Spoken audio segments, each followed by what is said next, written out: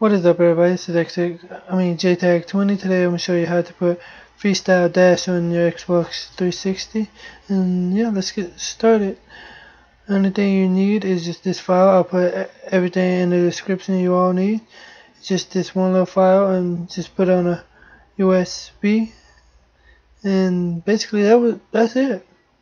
You don't have to configure nothing. Just download these files right here and just put them on your Xbox. Your Jtag. Or RGH, either way. As you can see, I'm going to show you.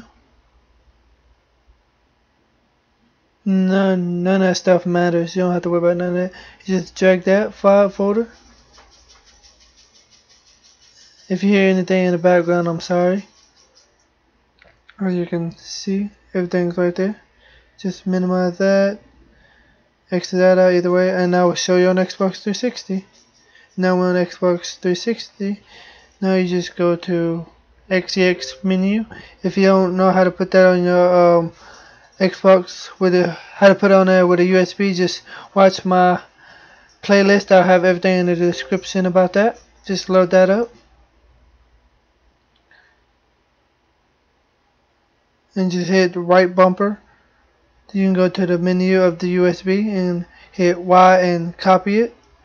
And press X and go to the hard drive you want to put it on, and just press Y and paste it, and basically that's it. That's how you put it on there.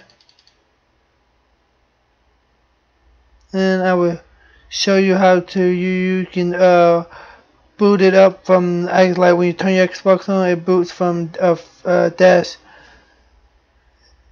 It boots from Freestyle Dash. No, my bad. I'm sorry.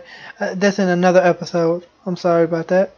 Take that back. Just watch my episode 4 or 3. It'll be in there. And yeah, please rate, comment, subscribe. See you guys later.